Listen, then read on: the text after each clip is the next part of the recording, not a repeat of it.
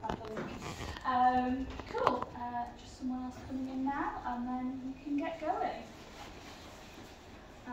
So first of all, thanks everyone for coming along. This is my first in-person talk that I've done since the before times, so hopefully I'm not too rusty. Just to give you a little bit of an introduction as to who I am, so that it's not coming completely out of the blue. So I was you a few years ago. So I did my undergraduate here at Manchester. I did physics with astrophysics, and I have recently finished my PhD also here at Manchester. And now I'm employed as a postdoc, which means that I'm just doing research in the department for the moment. While I've been here, I've had the opportunity to do some pretty cool things, things related to the BBC, things related to the Jobcast podcast, which is on a little bit of a hiatus at the moment because it's quite hard to record a podcast when no one's physically in the building, which has been the case for the past few years. But if you're interested in some more of the science that we do over in the Turing building, then check out the Jobcast. There's like 10 years worth of episodes. Yeah, most importantly, I did do this Astronomy Society thing back in the day, so it's really nice to be invited back to give a talk. I just wanted to give you a little brief insight before I get going in terms of what I actually do day to day, because I'm going to be showing you some hopefully quite exciting things about the research that I do. Realistically, my day-to-day is more sitting at a laptop and getting very frustrated at Python. If any of you have done programming courses, then you might sympathise with that. That is most of my day-to-day. I do sometimes get to do cool stuff like visit radio telescopes, and that's not as often as I would like it to be.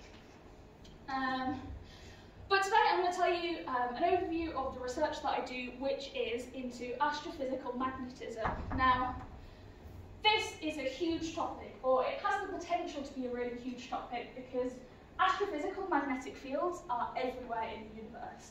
And to some extent, they pretty much influence every other astrophysical process that there is, that you can consider. Things like the evolution of galaxies, to the propagation of cosmic rays, star formation, all of these things, in order to have a full understanding of them, you need to understand the magnetic fields that are there. Unfortunately, it's a little bit of a running joke sometimes in astronomy, where magnetic fields are the first things to go. They're the first things for people to drop when the maths gets too complicated, or you need to simplify your simulations. So you can stick your hand up at the end of the talk and say, but have you considered the magnetic fields? Sometimes, more often than not, it's a no. All I do is consider the magnetic fields. It's great. So in this talk, I'm hopefully going to show you the importance of why we want to study magnetic fields in astronomy. And just to drive the point home, they really are present all across the universe. And they occur on all spatial sizes and strengths as well. So I've got a few examples up here. We go from the spatial size of the magnetic fields of planets, such as our own planet Earth. And if you've ever used a compass, then you've measured the Earth's magnetic field. The Sun, and for any kind of stellar physics, magnetic fields are really important. If you've ever observed a sunspot, you've observed magnetism. But then we can go onto even bigger scales and look at look at the magnetic fields in other our own Milky Way galaxy, other galaxies, and we can even start considering the magnetic fields that are between galaxies. In terms of the strength of magnetic fields, we also see a huge variation in that across the universe. So, as a reference point in the middle there, I've put your typical fridge magnet. So, just a standard magnet that you'd stick on your fridge. We can see, well, we can measure magnetic fields across the universe that are much, much smaller than that. So, for example, the Earth's magnetic field is less strong than your typical fridge magnet, and you can test this. If you hold a fridge magnet next to a compass, you can affect it and it will follow the magnet rather than the Earth. And even galaxies, which are on a really big physical scale, they actually have quite weak magnetic fields, but over the size that they cover, we can measure them. In astrophysics, we also have some real extremes in magnetism. If you go to, say, the strength of the solar magnetic field, that's even stronger than a fridge magnet. And then way up there in the top right, we have things like pulsars and magnetars, which are some of the strongest magnets that we know of. I might touch briefly on them in a little bit. But those are some of the most extreme magnetic environments that we know of. And there's still a lot to answer in the study of astrophysical magnetic fields. Some really fundamental questions, actually, including are magnetic fields something that were intrinsic to the universe? So, do they have a cosmological origin? And have then become part of the astrophysics that we observe? Or are magnetic fields something that have been produced by astrophysical objects, so proto-galaxies, and then we see them kind of permeate through the universe? So that's one of the big questions in astrophysics. And just generally even finding out more about the magnetic field of our own Milky Way galaxy. Very local to us, relatively, but still there's a lot of questions about how the magnetic fields work in our own Milky Way galaxy and galaxies like it. And just questions like, is the universe itself magnetic? Some of these are big research questions that get asked. But I want to address the slightly clickbaity subtitle to my talk, which was Observing the Invisible or Seeing the Invisible. Because I just want to talk about two ways in which, well, two things that you could consider invisibility to be. So first of all, you can consider invisible to be no optical light, so something that we wouldn't be able to see with our own eyes. But something that you could, say, pick up with a thermal infrared camera, or so night vision goggles essentially is how they work, or do tricks like using ultraviolet light. See, even though we can't see them, there is still light there. It's just not in the visible part of the electromagnetic spectrum. On the right here, I've got an example of something that is completely invisible. There is no electromagnetic energy that we get from that whatsoever. I don't suppose anyone recognises what that little GIF on the right is of. Exactly, yeah. It's the black hole at the centre of our galaxy, and we can't see it. Well, it's very, very difficult to see. I'm not going to say it's impossible to detect electromagnetic radiation from its vicinity, but really the easiest way to know that the black hole is there is by observing its effect on other things. So in this case, this is the path of stars that are very, very close to our galactic centre. And so I'm using this to illustrate the concept of how something can have an effect on other things, and so we can infer its existence that way. Which is what we have to do a lot of the time in understanding magnetic fields. So just a brief refresher on the electromagnetic spectrum using this diagram here. So we've got optical in the middle, and what we're going to be interested in today primarily is the radio part of the spectrum. So that's the longest wavelengths. Now, I wanted to put this diagram up especially because it highlights one of the good, well, the thing that is really useful about radio astronomy, and that is it can be done from the ground. Space telescopes are wonderful, and they give us some amazing images of the universe, but they're also really hard to get up into space and maintain and expensive. It's much easier if you can have a ground-based telescope. So that's what we have with a lot of optical observatories. Obviously, you can get rid of some of the problems with being under the atmosphere if you go up into space, but it's not impossible to observe from the ground. And the same is true for radio waves. So radio astronomy, optical astronomy, the two ones that you can do from the ground, and you don't have to send something up above the atmosphere to observe. So that's what I do. I'm a radio astronomer. And how many of you have been to see the Lovell telescope in person? I think, has there been a trip yet? Sometimes a trip? Yeah, I think a few of you have. If you get the opportunity to go, I'd really recommend it. Just down the road from us. So that is possibly possibly one of the radio telescopes that you're most familiar with, the lovely Lovell telescope down at Cockerell Bank Observatory. And this telescope here, I guess, is fairly similar. It's made up of dishes. This is the ASCAP radio telescope from Western Australia, and that's the telescope that I use for my research. So I don't use the radio telescope that's just down the road from us, I use the one that's on the opposite side of the world. But they each do unique, different things. You'll notice that ASCAP is made up of multiple dishes that are much smaller than the Lovell, but together they make up an instrument that is arguably more powerful. You can get radio telescopes that look like that, just a pole in a field. That is one of the dipole antennas from the LOFAR telescope. And this is a picture I took at the core, which is in the Netherlands. But you can make a radio telescope just from poles and wires. A little bit more complicated than that, but the basics are there.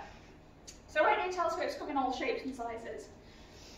Again, so for those of you who do physics, which is I'm assuming most of you, if not all of you, you might be familiar with this concept here, where the resolution of any telescope is proportional to the wavelength it is observing at.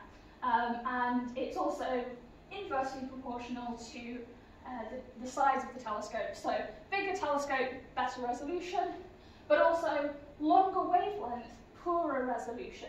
So as we're going into the radio in the electromagnetic spectrum, you might expect, well, for a similar sized telescope, we're going to get much poorer resolution. So we're not going to be able to observe astronomical sources in the same level of detail. And you can build radio telescopes a bit bigger. We saw Lovell just then, it's 76 meters in diameter. We have fully steerable radio telescopes, Effelsberg and Greenback telescope that are about 100 meters across. That's about the limit for something that you can steer and direct.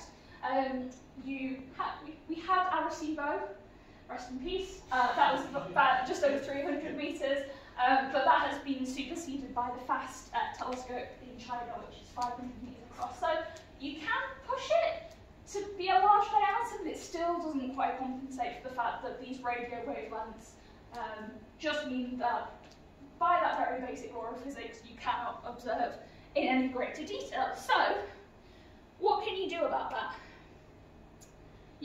As with anything, there is an XKCD for that. In this little comic, you've got two little dogs. No way that you could ride off into the sunset on them. But if you put them together, you make a large dog. Now, obviously, that doesn't work in this specific scenario, but it is a technique that we can use in radio astronomy. This is interferometry, which you may or may not have come across before. But in essence, interferometry involves the combination of signals from two or more radio telescopes. And it uses the fact that a physical separation results in a timing offset because light takes a little bit longer to travel to that telescope on the right, assuming they're looking in that direction there. And this does involve a lot of signal processing, so if you've done any of the astrophysics lab experiments, then you might have had a little bit of an insight into that. But effectively, this results in a combined telescope with the effective resolution of a telescope with a diameter equal to the longest baseline between the dishes. So if you have dishes spread out over a particular area, the effect is if you have got a telescope that's as big as the area that they cover. Note this is only for resolution. If you're thinking about the sensitivity of the telescope, so how much light it's able to connect, it's still just related to the total collecting area. So you won't be as sensitive as if you had a big dish on its own. Now, this has been really pushed to the limit recently. I'm sure you'll all be familiar with that image on the top there from the Event Horizon Telescope. And this really is pushing interferometry to its limits to get the very best resolution that we can get. You're using the largest possible baseline, basically the entire Earth. There have been some radio telescopes sent into space. There was at one point a dish that was used in an interferometry baseline between it and the Earth, but I'm not sure how successful that was. Anyway, the Earth is the entire baseline. And they went to the smallest possible wavelength at which it's easy to combine the signals in a kind of standard radio astronomy processing technique. So this was into the infrared. You can do interferometry at optical wavelengths, say, that's the VLT does that, but it's very tricky and needs different methods to do that. But there's not the best possible resolution, and that's how they managed to create images of the area around the black hole in 87. So that's how you push the resolution. In terms of what you see in the radio sky, it's not dissimilar to what you would see in the optical sky. You know, you look up, you see dots of light, except all the dots of light you see in that image there are galaxies, not stars. If you were able to look up into the night sky or the daytime sky even, because it doesn't matter when it's radio, you would see something a little bit like that, where each of those dots are galaxies. And over on the right, there's a composite image here, which is of the Australia Telescope Compact Array. And there's the moon in that image as well. But then overlaid onto that image, we have a radio image of a radio galaxy. And it would be that large if you were able to see it in the sky. And so yeah, the radio sky looks completely different. I mentioned radio galaxies. Here's just a very quick introduction into them. These are one of my favourite types of astronomical objects because it's what I study. But if you take a typical view of a galaxy, so here we've got Hercules A, and in the optical you can see it's a fuzzy blob about that big. But when you look in the radio, you can see these jets extending from either side of the galaxy that create glowing radio lobes. And this is a result of the black hole at the centre of the galaxy. The accretion process releases a lot of energy, and that energy is put into jets that come out from the black hole, and then we see them ultimately stretch into be many, many times the size of the galaxy itself. And the reason we can see them so well in the radio is because they are synchrotron radiation. Synchrotron radiation is just emission resulting from a high energy particle, so for example a relativistic electron, and if it is accelerating, or so if it's say moving in a circle, then that will result in the emission of synchrotron radiation.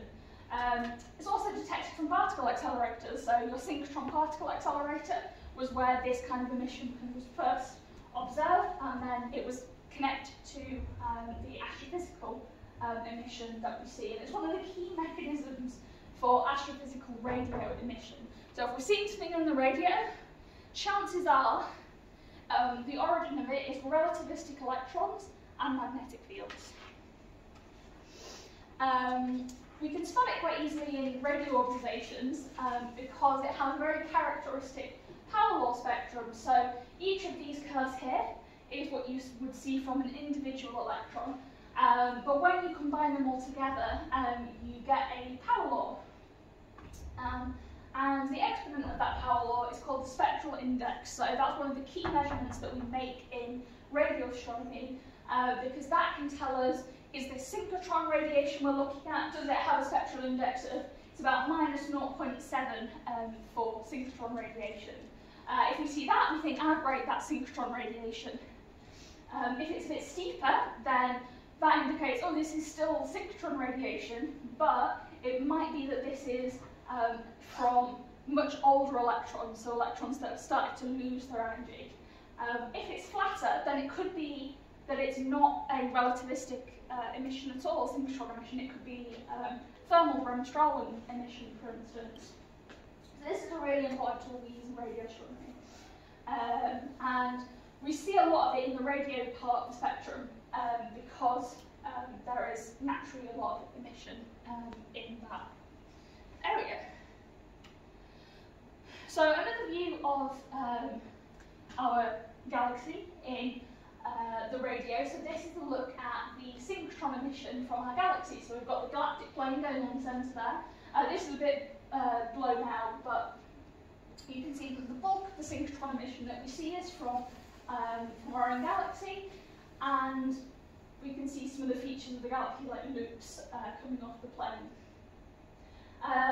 And one of the links that we have to magnetic fields is that the intensity of synchrotron emission is proportional to the magnetic field strength. So if you have a stronger magnetic field, your relativistic electrons that are spiraling around are going to be accelerated more by a stronger magnetic field, and so therefore it's a tracer of the magnetic fields.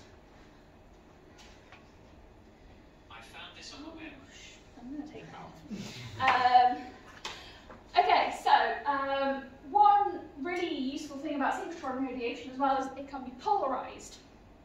So we have polarisation here. What it means is that the electromagnetic radiation is just oscillating in one particular plane, and it's used in everyday life in things like cinema glasses. Different eyes will let in different polarisations, and sunglasses, so reflections can often be polarised, so it's useful to cut out glare. Here's a more technical definition of polarisation, and one that we use in radio astronomy, is that we use the Stokes parameters, which you may or may not have come across before. But what radio telescopes can do is they can measure the polarisation of radio waves by combining signals from two orthogonal feeds. So you have feeds that are orthogonal to each other, and then the signals that they measure can be used to measure the polarisation of the incoming radio wave. So we quantify this using the Stokes parameters. We have the total intensity that we see, which is what is most used in radio astronomy. But we can also look at the Q and U Stokes parameters, and that gives us linear polarisation measurements. And there's also V, which is circular polarisation, but it's not very common astrophysically, so most people just completely ignore it. Some people are really interested in it, so you can get circular polarisation from certain types of really interesting stars. So some people are only bothered about Stokes V. Most people kind of just throw it away, it's not worth measuring. We stick to Q and U for linear polarisation.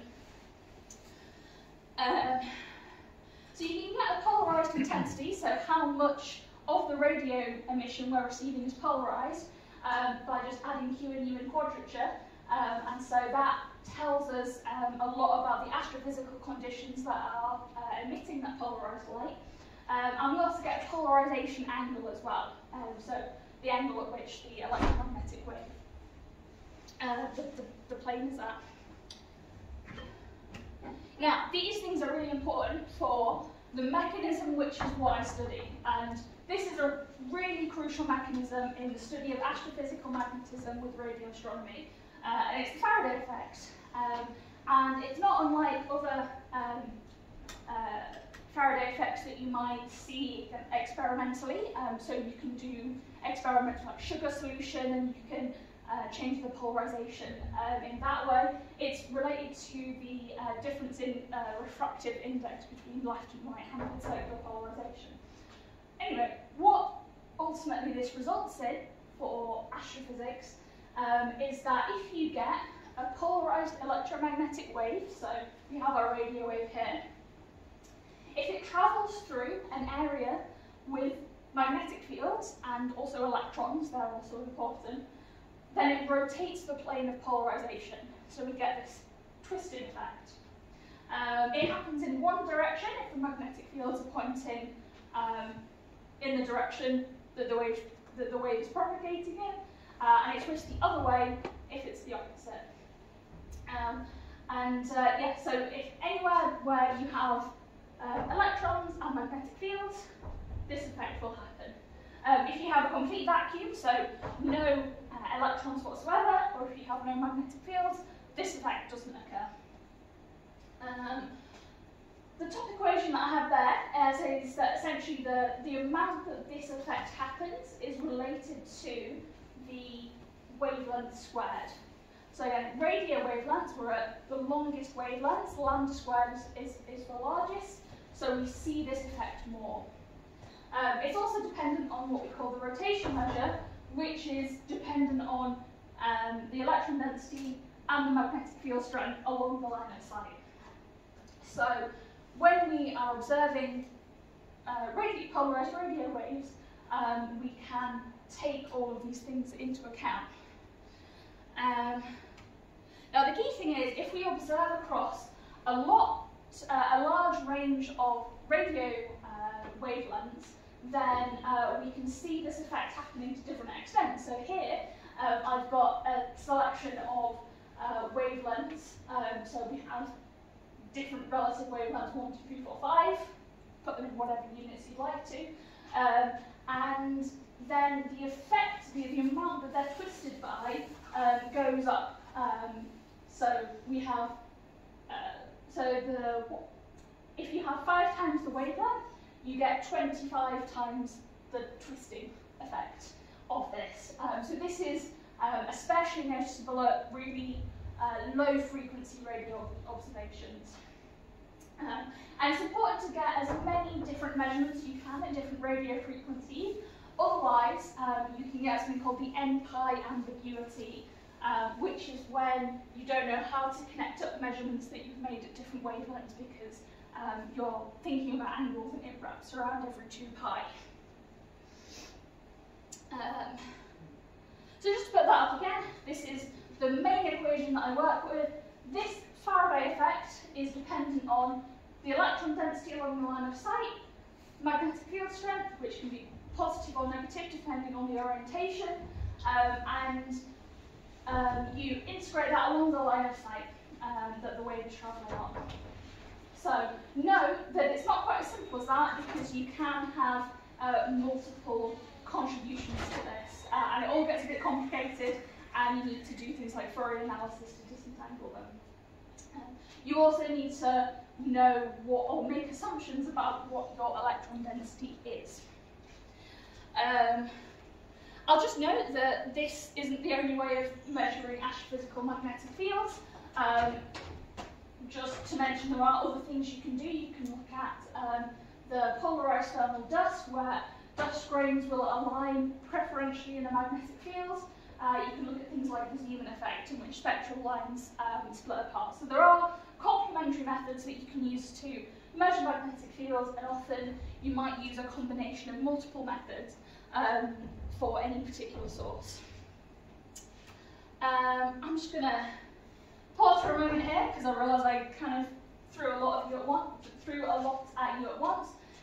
So just to summarise what I've gone through so far, we can use radio telescopes to observe high-energy synchrotron-producing astrophysical sources, so for example radio galaxies. And combining multiple radio telescopes together as an interferometer gives much better resolution.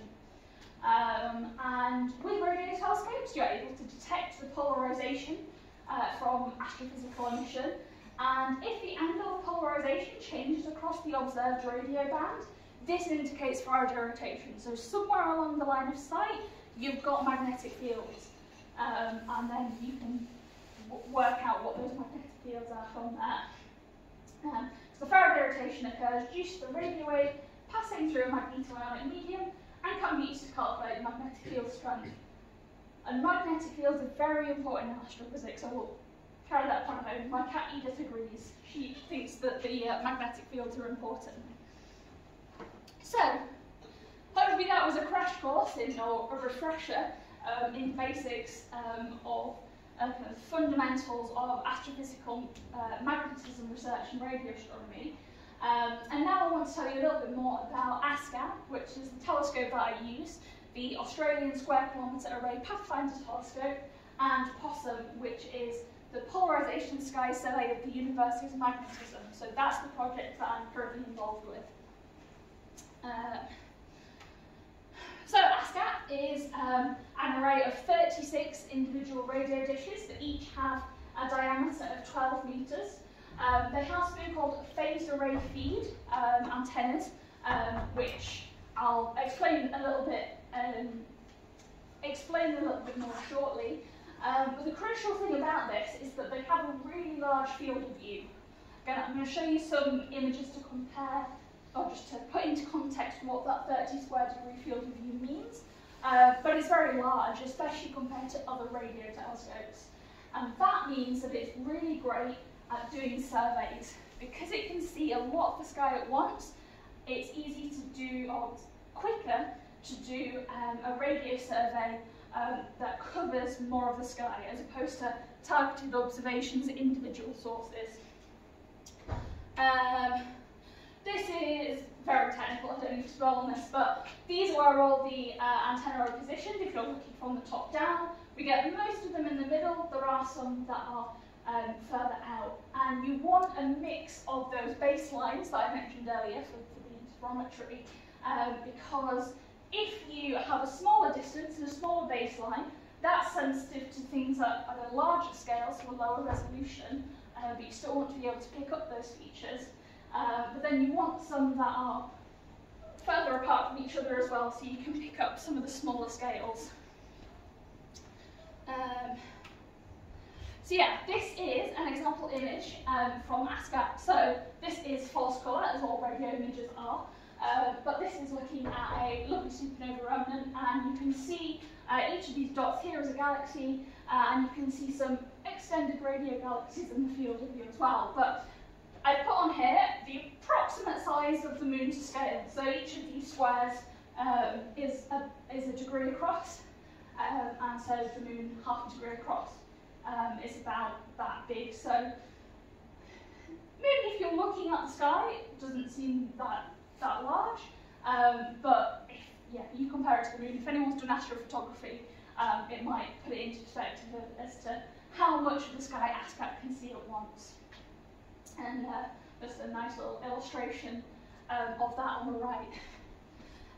So how it does this is that it has 36 beams of the sky at any one time.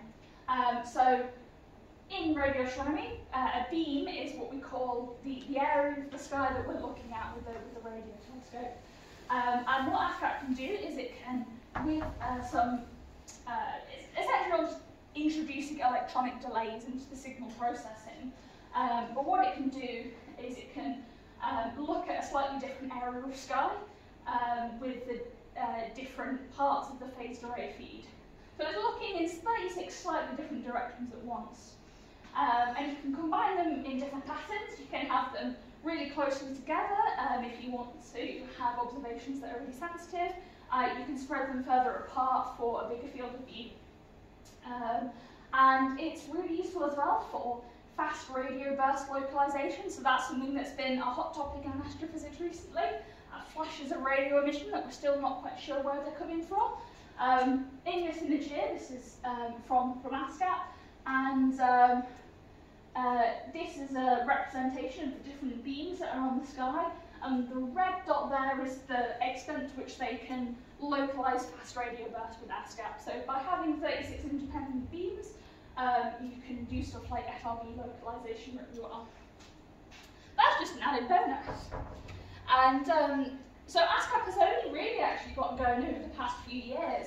Kind of as I was starting my PhD was when it was getting into its early science phase and getting the initial scientific observations. But it's already managed to complete a full survey of the sky. Very shallow, mind, so not very sensitive. But we're already starting to see a load of brilliant objects in the southern radio sky from ASCAP. And so if you do a search for RACS, the Rapid ASCAP Continuum Survey, all of this data is available for you to have a look at. You can just scroll around the sky and see what there is. There's a lot to look at.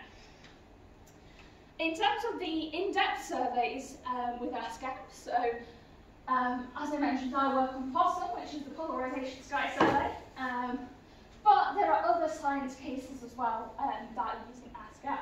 Some of them are commensal, which means that they can happen at the same time. So POSSUM is commensal with EMU, the evolutionary map of the universe.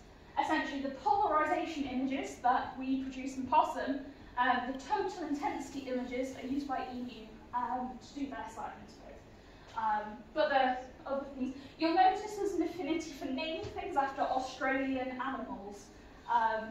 Astronomers are either really good or really bad at naming things, depending on your perspective. Yeah, dingo, possum, wallaby, emu. I'm also part of an unrelated survey called Quokka. All the animals basically are represented. And I thought I'd show you some of the highlights that ASCAP has released so far. So not just from Possum, the survey that I work on, but from all across the board of these surveys as well. So how many of you observed the small Magellanic Cloud or large Magellanic Cloud? You have to be well travelled in order to be able to do that. But here's what they look like in the radio. So here we've got the SNC on the left, and this has been a project for the gas gap. Some of the names are atrocious. But they've been looking at neutral hydrogen filaments. So we can see those filaments represented here. And here's just a total intensity image there of the Large Magellanic Cloud, and that was one of the early science images that was made. So you can see some of the extended structure there, but also a lot of the details. So that's something that ASCAP is really good at. We've got images of the galactic plane, so this is as we're looking on the galaxy, and we can see supernova remnants, we can see background radio galaxies as well. I realise this isn't showing up particularly well on the screen, but I'd really encourage you to go away and have a look at ASCAP images because they're really nice. This on the right is an image of the galactic centre, and one thing that ASCAP has already been used to discover is a transient, so that's something which is there sometimes, but not all the time. So you can see the two panels there, where something is blinking on and off. I think the science is still ongoing to find out what that is. We've got the, I might be biased, but these are my favourites, I think, because they are of radio galaxies. So these are both from EMU, the Evolutionary Map of the Universe survey. And so what we have here, the red is radio, the blue is X-ray, and the green is optical. So we can hear a bubble of X-ray emission that's surrounding a radio galaxy. So this here is your galaxy, and it's got its jets coming out, and that's a really useful tool in decoding the environment of galaxies. This is a particular highlight from one of the pilot surveys that EU has done. It's called the Dancing Ghosts. It's what it's been nicknamed because what we have here are two galaxies. So here up the top there, both radio galaxies, both spewing out those jets, but they're possibly interacting. Possibly, we know that the galaxies are at a similar redshift, and it certainly looks like there's some interaction going on in there. But again, that's a particularly interesting case that's been picked up by ASCAP that hadn't been seen before in other previous radio surveys. Just to highlight some of the science that Possum itself is working on, we maybe don't have as many pretty images yet as some of the other ASCAP surveys, but the science that me and my colleague, well, mostly my colleagues are doing, is going to hopefully be really useful in determining things about magnetic fields in the universe. So we have the nearby universe, so looking at the magnetic fields of our galaxy. So this is a map of rotation measures. So here we've got magnetic fields coming into and out of the field of view. So that's telling us about the different directions. We've got things like looking at supernova remnants. That's FM 1006. And then what I study mostly are radio galaxies. So this is one in particular that I've been looking at. Again, we've got our X-ray in purple, we've got radio emission in yellow and red, and so we can see how that radio emission is coming out. And we can do things on much larger scales as well, measuring the rotation measures of galaxy clusters and in between galaxies. the stuff specifically that I've been working on are these radio galaxies, and here's a couple of the plots that I made for my thesis. So here we're looking at a radio galaxy. The galaxy itself is within the box that I've put on bigger diagrams there. So we've got our galaxy in the middle here, that's an optical view, and that's an infrared view. And what we can see is that if we look at the polarised intensity in the middle, there's a lot of polarisation in that upper lobe up there, a lot more than the one down here. And what that could be an indication of is that there's more stuff in front of the lobe that is on the bottom, because there's less polarisation that's getting through. And another thing that you can see from these maps is that there are features in the rotation measure, which is this map here, which may correspond to areas in the galaxy itself. So there's a discontinuity there, for instance, which corresponds to a peak in the total intensity. So that indicates that there's physically something going on in that region to cause that increase in brightness. And the fact that there's a rotation measure difference there as well indicates that it's probably local to the source. But we don't know. This is something that we're still trying to disentangle. Here's another example of a very similar galaxy, where, more notably in this one, the rotation measure can go from positive to negative, so you can see the patches of red and blue over on the right-hand side. And so what that indicates is that the magnetic field is changing directions. Because it's only dependent on the electron density, or the magnetic fields, electron density can't go negative, so it's got to be a magnetic field. The question is that within the radio galaxy lobe, or is that effect happening somewhere closer to us? And actually the polarisation is only being affected by that, say, within our own Milky Way galaxy, and that's affecting the observations. And I've got a lot of galaxies for that, so I wanted to make some pretty images. So these are all, I've not really considered the scale very much here, I've just kind of smashed them all on the slide, but here are some of the galaxies that I've been working with. So we've got an optical background, so there's stars and galaxies, and then the yellowy reds are the radio emission that we see with ASCAP, and some of the sources have got X-ray emission as well, so you can see a couple of the X-ray sources there as well. So these are the pretty pictures that I get to look at when I'm doing my research and not screaming at Python. But yes, you can make some very pretty images with the ASCAP radio telescope. And so I wanted to make sure that I showed you them, it wasn't just all kind of technical details and science. Got a lot of our, yeah. But for all of these objects, the similarity is you have a central galaxy somewhere, here or here, and then you have jets coming off them, and then the resulting lobes. So here we've got a galaxy where the lobes have been bent backwards. You can see them travelling up like that. You have some which are maybe more of a standard shape, but all sorts of them. And one of the cool things that I've been involved with that isn't related to polarisation, but I wanted to mention it, is have any of you used the Zooniverse before? Okay, a few of you. I would encourage you to do it, it's fun. We've got a Zooniverse project which we're currently getting going. It's a process, but it's a follow-up to the Radio Galaxy Zoo Zooniverse project called Radio Galaxy Zoo EMU, because we're using EMU images from the ASCAP telescope.